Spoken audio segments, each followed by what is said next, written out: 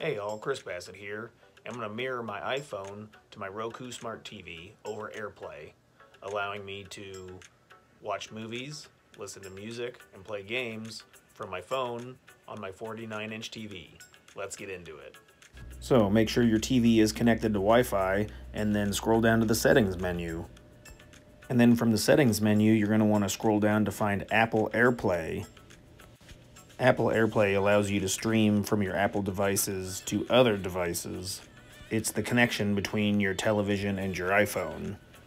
You want to make sure that Airplay feature is turned on. It's that top setting right there. And then you can either require a code or passwords to enable the Airplay between your phone and your television.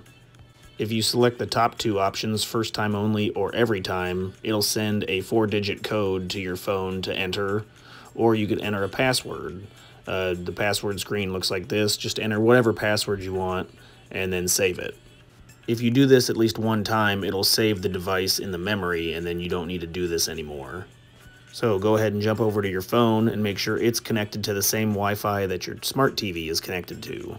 And now we're going to bring up the Control Center menu. You just swipe up on your phone and it'll bring up the Control Center menu. And then you're looking for screen mirroring.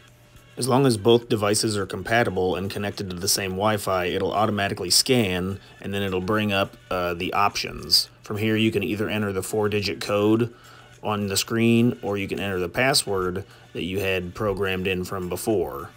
I ran into a little bit of trouble because it wouldn't let me screen record at the same time as doing screen mirroring. Anyway, once you get the check mark, your devices are synced up and you'll be able to watch whatever's on your phone on your big screen TV. Have fun using all your apps, listening to music, or playing games from your phone, all on your television.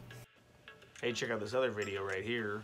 There's links down in the description to save you some money, so check those out. If you have any questions, put them down in the comments, and if this was helpful, hit the like button. Thanks.